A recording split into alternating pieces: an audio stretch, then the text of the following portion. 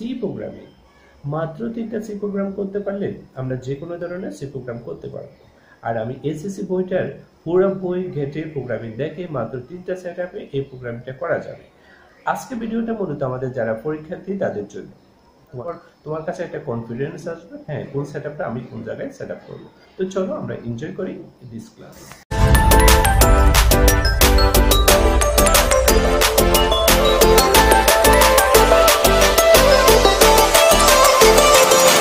Actually এখানে দেখো আমরা শুধু 3টা সি প্রোগ্রাম, আমরা একটা প্রোগ্রাম করে আমরা একাধিক প্রোগ্রাম করতে পারবো সেম সেটআপে। আমরা যদি এই 3টা প্রোগ্রাম করতে পারি আমরা যে কোনো ধরনের সি প্রোগ্রাম খুব সহজে করে নিতে পারবো। তো আজকে মূলত আমাদের এই ক্লাসটা এর জন্য খুবই গুরুত্বপূর্ণ।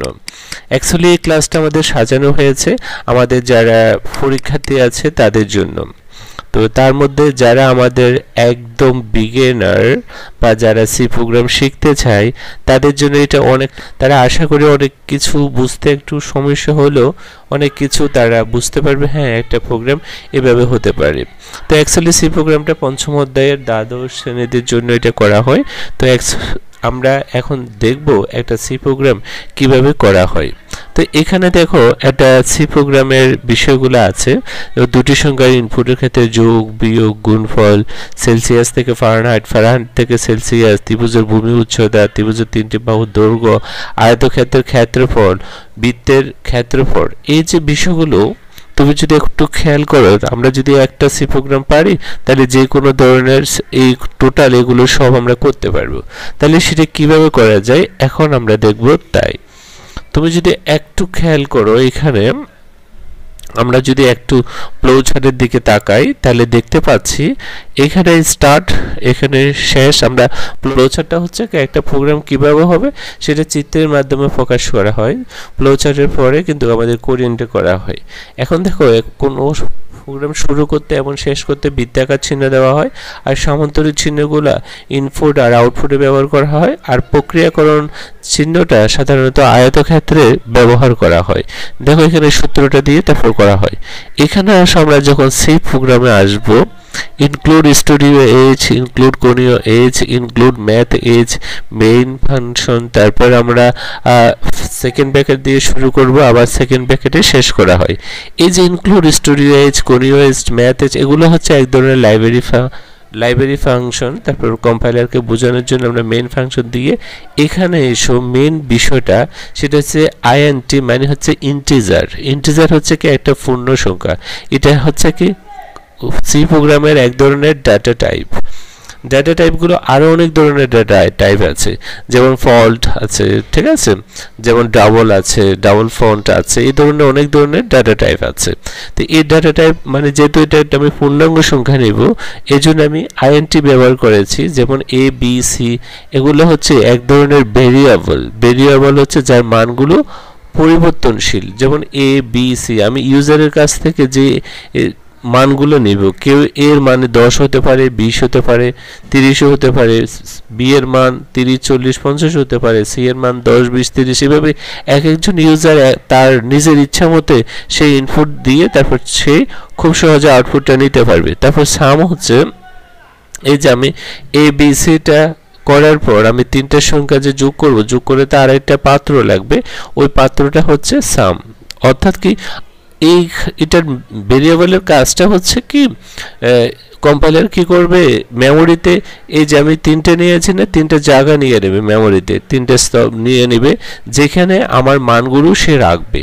অর্থাৎ এর জন্য, বির জন্য, সি এর জন্য মেমোরিতে সে একটা স্পেস নিয়ে নেবে। তারপর এই 3টে স্পেসে রাখার জন্য আরেকটা জায়গা নেবে, সেটা হচ্ছে সাম। অর্থাৎ কম্পাইলার মাধ্যমে আমি সেটা নির্দেশ করা হচ্ছে। তারপর দেখো প্রিন্টএফ হচ্ছে, অর্থাৎ আমি মনিটরে যা যা কিছু প্রদর্শন করতে চাই এই জন্য আমরা প্রিন্টএফটা ব্যবহার করি। প্রিন্টএফের এখানে আমি লিখেছিলাম enter value of 3 numbers A B C, তাই না? এইটা তোমার মতন করে লিখতে পারো। তুমি যদি লেখো প্লিজ এন্টার দ্য 3 নাম্বার বা এন্টার ভ্যালু অফ নাম্বারস, তুমি তোমার মতন করে দিতে পারো। এটা তো কোনো সমস্যা নাই, এটা তুমি যেভাবে দিবে তোমাকে সেভাবে সেটা প্রদর্শন করে দেওয়া হবে। তারপর দেখো স্ক্যানআপ। স্ক্যানআপের কাজ হচ্ছে অর্থাৎ কিবোর্ডের সাহায্যে কোনো একটা ভ্যালু আমরা সেটা রাখার জন্য আমরা সাধারণত কি করি, স্ক্যানআপটা ব্যবহার করি। ঠিক আছে, এই স্ক্যানআপের পরে দেখো স্ট্রিং ব্যবহার করে আমরা %d তিনটা %d কেন দেওয়া হয়েছে, যেহেতু আমি কি করেছিলাম, কম্পাইলারকে বলেছিলাম যে আমার তিনটে স্পেস নেওয়া হয়েছে যে এ বি সি, এই জন্য আমি %d তিনটে ব্যবহার করেছি। আর কেন আমরা %d দিয়েছি, যদি আমরা ইন্টিজার মান হয়, কোনো পূর্ণাঙ্গ সংখ্যা হয়, সেক্ষেত্রে আমরা %d ব্যবহার করব। আর যদি ধরো কোনো ভগ্নাংশ ব্যবহার করা হতো তখন আমরা ব্যবহার করতাম %f। ঠিক আছে, এখন ধরো এর মান একটা পূর্ণাঙ্গ সংখ্যা, বি এর মান যদি ধরো আমি একটা ভগ্নাংশ নিতে পারি 10.5, এ ধরনের একটা ভগ্নাংশ আসতে পারে না, তখন আমরা কি লিখতাম, বি এর এখানে লিখতাম ফন্ট বি, তখন আমরা এখানে লিখতাম ডিটা না লিখে এফ লিখতাম। অর্থাৎ এটা যারা আমাদের অনেকগুলো প্রোগ্রাম করেছো তাদের জন্য এটা খুবই ইজি, যে তা না এখন তার কাছে একটু কেমন জানি মনে হবে যে এটা তো খুব সহজ একটা প্রোগ্রাম। আমরা মূল প্রোগ্রামে গেলে তুমি আরো বেশি তাড়াতাড়ি বুঝতে পারবে। এখন দেখো কম্পাইলারকে আমি বুঝালাম, সে এই মানগুলো নিবে, নিয়ে সে কোথায় রাখবে, এ।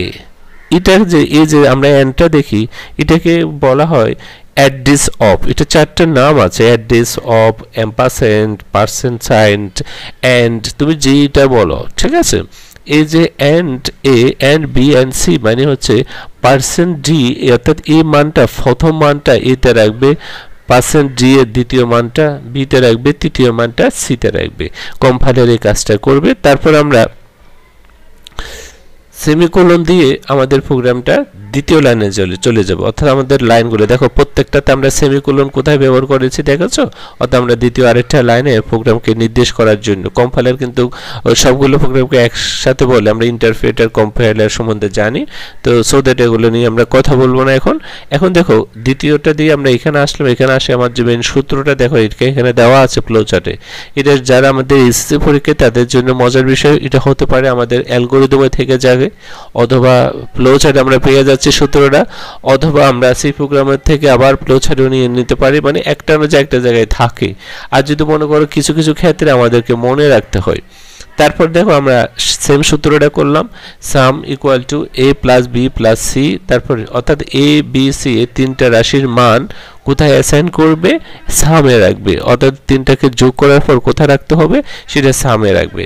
তারপর আমরা প্রিন্টএফ করব, অর্থাৎ যে কম্পাইলারকে বলবো হ্যাঁ এবার তুমি কি করো, টোটাল মানগুলো কোথায় রাখো, সামে রাখো। তারপর আমরা প্রোগ্রামটা শেষ করব। এটা হচ্ছে জাস্ট একটা প্রোগ্রামের বেসিক বলা যায়। এটা যদি তুমি বুঝতে পারো, তুমি মনে করো সি সম্বন্ধে তোমার মোটামুটি 50% একটা আইডিয়া তোমার হয়ে গেছে। আমি যারা ফার্স্ট বিগিনার তাদের উদ্দেশ্যে বলছি, আর যারা আমাদের 2 বছর পড়াশোনা করেছো তারা যদি অনেক কিছু অস্পষ্ট থাকে, আশা করি অনেক কিছু স্পষ্ট হয়েছে। তো আমার কথাটা তাহলে ক্লিয়ার। প্রথম আমরা বলেছিলাম যে একটা প্রোগ্রাম শুরু করতে আমরা ইনক্লুড স্টোরিও, কনিও এজ, ঠিক আছে, এই ধরনের ম্যাথ এজ, ঠিক আছে, মেইন, তারপরে আমরা দিব সেকেন্ড ব্রেকেট দিয়ে এখানে শুরু করব, এখানে শেষ করব। এর ভিতরে যা যা কিছু মশলা দিতে হয় তখন আমরা এখানে ঢালবো, ঢেলে আমাদের টোটাল প্রোগ্রামটা দিতে হবে। এখন যদি বলে ত্রিভুজের ক্ষেত্রফল, তখন আমরা সূত্রটা এখানে দিয়ে দিতাম, ঠিক আছে, বৃত্তের ক্ষেত্রফল এখানে দিতাম। ফারেনহাইট করতে হলে তখন আমরা এখানে সূত্রটা বসাই দিতাম, এখানে এফসি। অ্যাকচুয়ালি এগুলো কীভাবে করা হয়, এবার আসে আমাদের মূল প্রোগ্রামের ভিতরে, যে আমরা বলেছিলাম যে 3টা প্রোগ্রাম পারলে আমরা যে কোনো ধরনের প্রোগ্রাম পারবো। আশা করি তোমার একটা সি প্রোগ্রাম সম্বন্ধে তোমার আশা করি একটা বেসিক ধারণা চলে এসেছে। এখন দেখো আমি বলেছিলাম যে সংখ্যা, যোগফল, গড়, বর্গ, বৃত্ত, ফারেনহাইট, সেলসিয়াস নির্ণয় করার জন্য আমার একটা প্রোগ্রাম করতে পারলে আমি এগুলো বসা দিতে পারবো, তাই তো। এখন এটা অ্যাকচুয়ালি আমরা কিভাবে করব, ঠিক আছে, আমি এর জন্য আমার পুরো বইয়ের থেকে আমি মনে করি যে এই 3টা প্রোগ্রাম যদি তুমি ভালো করে পারো, ইনশাল্লাহ যে কোনো ধরনের প্রোগ্রাম তুমি করতে পারবা। তাহলে প্রথম দেখো আমরা যথারীতি সেলসিয়াস থেকে ফারেনহাইটের একটা দিচ্ছি। দেখো include studio age, conio age, এই লাইব্রেরি ফাংশনটা প্রত্যেকের ক্ষেত্রে একই হিসেবে ব্যবহার করা হবে, ঠিক আছে, এটা প্রত্যেকের ক্ষেত্রে এটা ব্যবহার করা হয়। তারপরে আসে আমাদের মূল বিষয়টাতে, এই যে দেখো আমাদের ফন্ট সিএফ, আমরা এর আগে নিয়েছিলাম না ইন্টিজার এ বি সি, এখন আমরা নিচে ফন্ট সিএফ। সেটা অ্যাকচুয়ালি কতটা সহজে করা যায়, এইটা হচ্ছে আমাদের মূলত ফোকাসটা করব, যে আমাদের এদিকে আমরা একটা সেলসিয়াসের মানকে কতটা সহজে আমরা সেটা করে নিতে পারি। তারপর আমরা তুমি যদি একটু খেয়াল করো, তারপর আমরা দেখা যাচ্ছে প্রিন্টএফ হচ্ছে কি enter the value of Fahrenheit, এটা তোমার মতন করে তুমি লিখবা।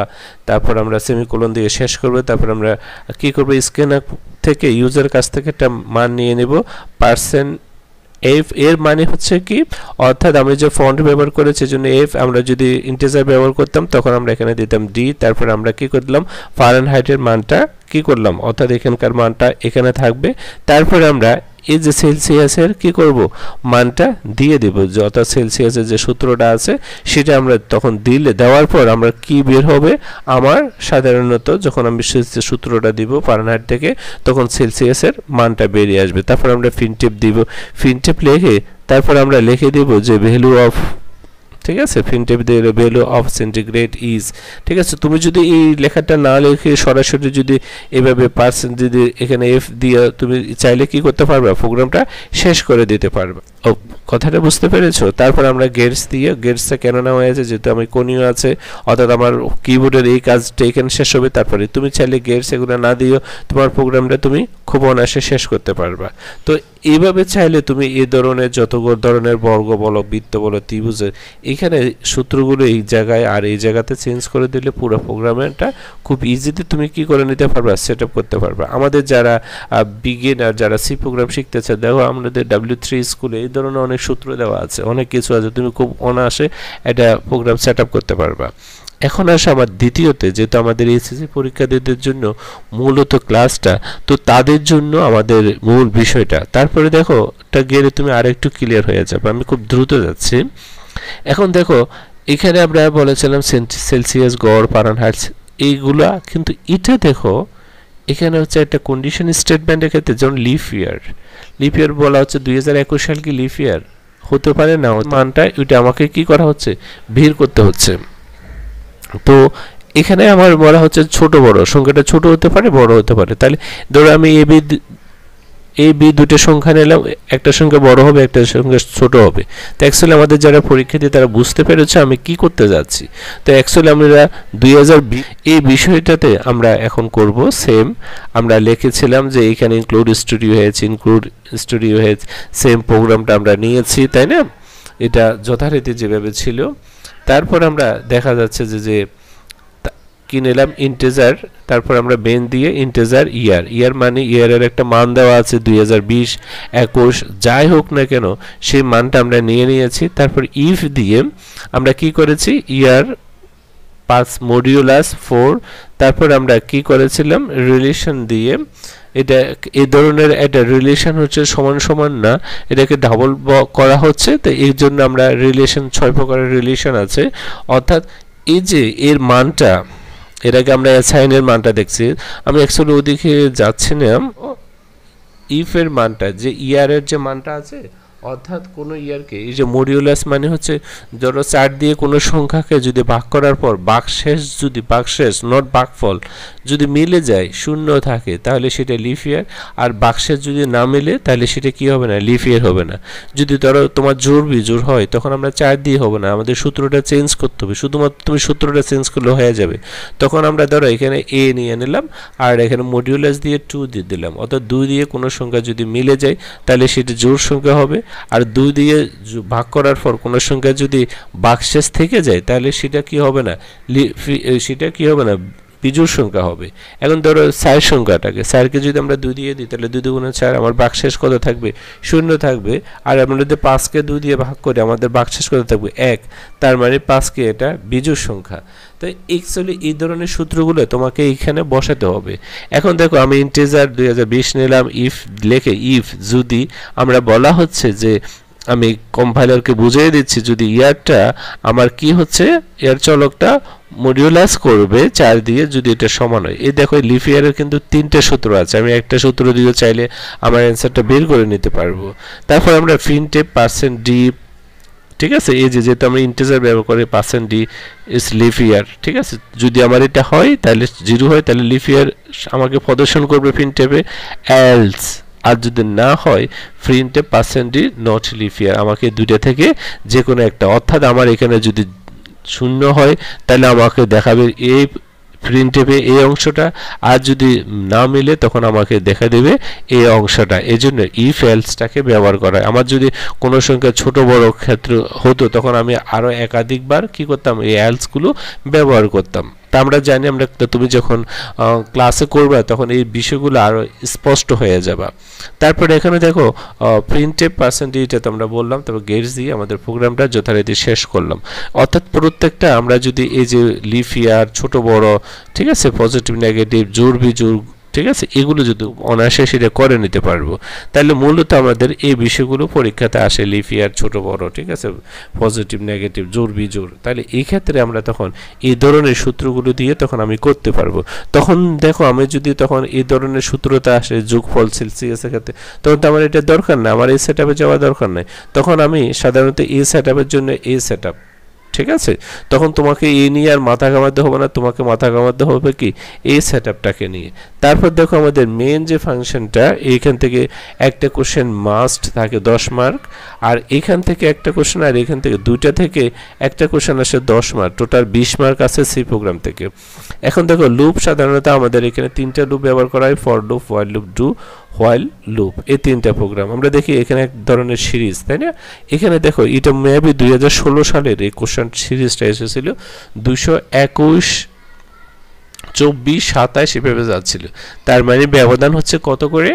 ব্যবধান হচ্ছে আমরা 3 করে ব্যবধান দেখছি, তাই না? 3 করার পর পর একটা সিরিজ যাচ্ছে, n মানে অনির্দিষ্ট পর্যন্ত যাচ্ছে। n মানে আমি যদি এখানে 100 ধরো এখানে 300 লিখে দিই, তাহলে 300 পর্যন্ত যাবে, এরপর আমার প্রোগ্রামটা থেমে যাবে।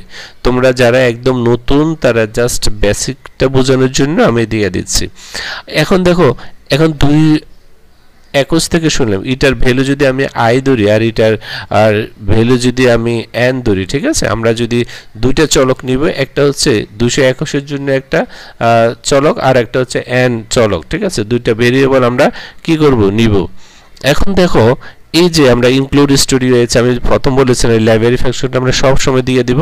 সাধারণত আমরা ইনক্লুড স্টুডিও দিয়ে একটা কাজ করতে পারি, ম্যাথ দিয়েও চাইতে, মানে ইনক্লুড স্টুডিও, এগুলো নিয়ে আমরা কথা বললে অনেক কথা বলতে হবে।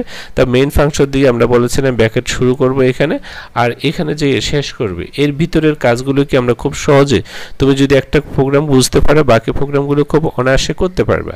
যেহেতু আমাকে বলা হচ্ছে তাহলে আমি কোন লুপে করব, ফর লুপে না হোয়াইল লুপে না ডু লুপে, তখন সেটা তুমি তোমার ইচ্ছা মতো করতে পারবে। আর যদি তারা বলে দেয় ডু হোয়াইলে করো, তখন আমাকে কিন্তু প্রোগ্রামটা ডু হোয়াইলে করতে হবে। এখন দেখো আমার প্রোগ্রামটা যেহেতু নাই, আমি ফর লুপটাকে মনে করেছি যে সবচেয়ে বেস্ট হবে, কারণ ফর লুপ থেকে কোনো কিছু ভাঙা করা খুব ইজি। তারপর আমি ইন্টিজার হিসেবে আই, তারপর n, তারপর সাম ইকুয়াল টু 0। সামের মানটা কেন 0 নিব সেটা আমি তোমাদেরকে একটু পরে বলছি। তারপর যেহেতু ইন্টিজার মানে একটা পূর্ণাঙ্গ সংখ্যা, দেখো এখানে 221 একটা পূর্ণাঙ্গ সংখ্যা, এই জন্য আমি ইন্টিজার নিয়েছি, তাই না, এগুলো সব পূর্ণাঙ্গ সংখ্যা। তারপর n মানে হচ্ছে লাস্টের সংখ্যার জন্য আমরা অনির্দিষ্ট নিয়েছি। এখানে যদি 1000 থাকতো আমি এখানে লিখতাম 1000। তবে সাম ইকুয়াল টু 0 কেন নিয়েছি সেটা আমরা যখন করব তখন তুমি স্পষ্ট হবে। তার প্রিন্টএফ আর স্ক্যানএফ এই দুটো চাইল্ড না দিয়ে আমি কিন্তু প্রোগ্রামটা শেষ করতে পারবো। তবুও তুমি তোমার ইচ্ছামতো দিয়ে দিতে পারবা। Printf enter the value of number n। তারপর দেখো এগুলো স্ট্রিং ব্যবহার করে আমরা প্রোগ্রামটা করে, তারপর সেমিকোলন দিয়ে আমরা দ্বিতীয় স্ক্যানএফে যাব, যে ইন্টিজারের জন্য পার্সেন্টেজ যথারীতি। তারপর আমরা n এর ভ্যালুটা দিব, n দিয়ে ভ্যালুটা দিয়ে তারপর আমরা সেমিকোলনে যাব। তারপর আমরা ফর লুপের এই সূত্রটা দেখো, ফর লুপ আমরা বলছি না, for loop, while loop, do loop, তার মধ্যে এখানে দেখো যে ফর লুপটা আছে। ফর লুপ মানে হচ্ছে আই মানে হচ্ছে কি 221। দেখো আই ইকুয়াল টু 221। তারপর আমরা কি করেছি, সেমিকোলন ব্যবহার করেছি। তারপর I less than equal to n, অর্থাৎ আইটা ততক্ষণ পর্যন্ত কাজ করবে যখন n এর চাইতে ছোট হবে। যখন n এর চাইতে বড় হবে তখন সে আর কাজ করবে না, সে প্রোগ্রামটা শেষ করে দিবে। অর্থাৎ এখানে যদি আমি 1000 নিই, অর্থাৎ 1000 পর্যন্ত যাবে, এর বেশি 1001 হলে যাবে না, যেহেতু আমি আই লেস দেন 1000 চেয়ে ছোট হবে অথবা 1000 সমান হবে। ঠিক আছে, আমরা চাইলে এখানে দাগ দিয়েও সেটা কিন্তু করতে পারতাম। তারপর আমাদের প্রোগ্রামটা এখানে শেষ করব। তারপর দেখো এখানে I equal to i plus 3, যেহেতু আমার কেন 3 হলো, এটাকে বলা হয় ইনক্রিমেন্ট। ঠিক আছে, এটাকে কি বলা হয়, ইনক্রিমেন্ট। এখন দেখুন ইনক্রিমেন্ট কত করে, ব্যবধান আমরা বলেছিলাম 3 করা, এখানে এর জন্য i প্লাস 3। এখানে যদি 1 করে ব্যবধান হতো 21, 22 হতো, তখন আমরা কি লিখতাম i প্লাস 1 অথবা i প্লাস প্লাস। ঠিক আছে, দুইটা থেকে আমরা একটা দিতে পারতাম i++ অথবা i+1। আর যদি এগুলো মাইনাস মাইনাসে যেত 21 পরে 20 এভাবে যেত 19, তখন আমরা লিখতাম i-1 অথবা i-, ঠিক আছে। আর যদি ধরো এটাগুলো বিয়োগ চিহ্ন দিয়ে আমরা যদি আরো কমানো শুরু করতাম, আমি এই ব্যাপারে কথা বলবো না, কারণ আমাদের ইয়েতে সবসময় পজিটিভ সংখ্যাটা সবচেয়ে বেশি আসে। তো আমরা যেহেতু এই সংখ্যা নিয়ে কথা বলবো, তো ঠিক আছে।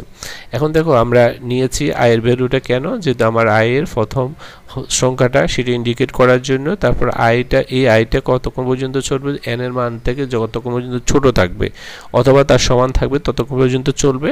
তারপর আমরা ইনক্রিমেন্ট করেছি কত করে, i লেস দেন i+3 3 করে, এই জন্য 3 করে এখানে ইন্ডিকেট করা হয়েছে।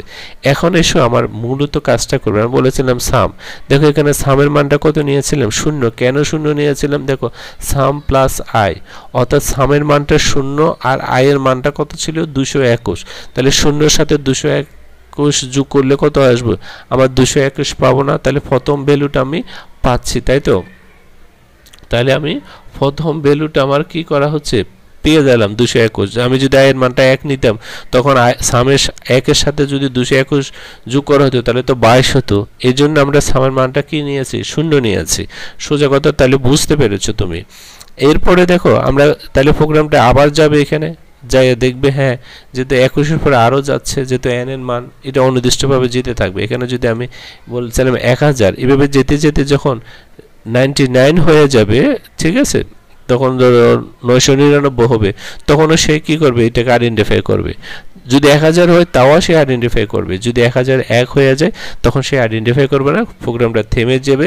তখন প্রিন্টএফ সাম %d সাম হয়ে প্রোগ্রামটা কি করবে, এখানে শেষ করে দিবে, তারপর গেটস দিয়ে প্রোগ্রামটা শেষ। অর্থাৎ এইভাবে আমরা একটা প্রোগ্রাম খুব সহজে সেট আপ করে নিতে পারি। আমি তোমাদেরকে একটু বলি, আমরা for loop, while loop, do loop নিয়ে আমরা একটা ক্লাস নিব, কারণ এটা খুবই ইজিতে তুমি কোথায়, অর্থাৎ একটা ফর লুপকে ভেঙে কীভাবে হোয়াইল লুপে করবে, একটা অথবা ডু হোয়াইলে করবে, এটা কতটা ইজিতে করা যায় এ নিয়ে আমার একটা ক্লাস থাকবে।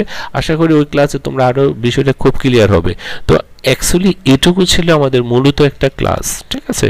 অর্থাৎ একটা প্রোগ্রাম যদি আমি জানি তাহলে যে কোনো ধরনের প্রোগ্রামিং করতে পারবে। অর্থাৎ এই 3টা প্রোগ্রাম যদি তুমি করতে পারো তাহলে যে কোনো ধরনের যদি প্রোগ্রাম আসে তুমি খুব সহজে অনায়াসে করে নিতে পারবে।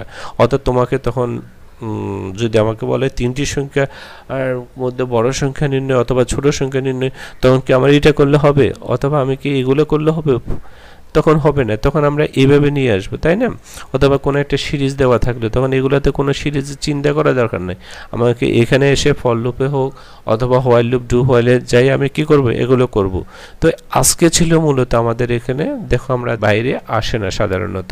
তুমি যদি বুঝতে পারো এই 3টা প্রোগ্রাম, তো বুঝতে পারো এই সেট আপে আমরা অনেকগুলো প্রোগ্রাম করে নিতে পারবো, তাই না। যেমন এইবার বছর মেবি 2018-19 হবে, এটা কোশ্চেন এসেছিল, এক ব্যক্তি তার 3টা সন্তান এক্স ওয়াই জেড 3 জনের মধ্যে সমানভাবে তার সম্পদগুলো ভাগ করে দিতে বলা হয়েছে, তার মানে গড়।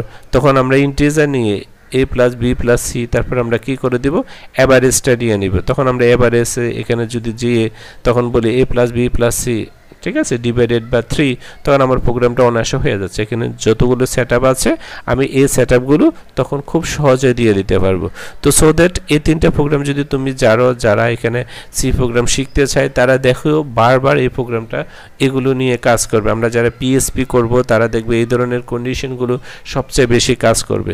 তো সো দ্যাট এই জন্য বলা হয় যে C K mid level language, অর্থাৎ সি যদি জানো তুমি যে কোনো ধরনের প্রোগ্রাম খুব অনায়াসে করতে পারবে, খুব ইজিতে করতে পারবে। এই জন্য সিটা বেশি জোর দেওয়া হয়েছে, আমাদের এসএসসি স্টুডেন্টদেরকেও এটার উপরে জোর দেওয়া হয়েছে। তো থ্যাংক ইউ ভেরি মাচ, সবাই ভালো থাকবা, সুস্থ থাকবা।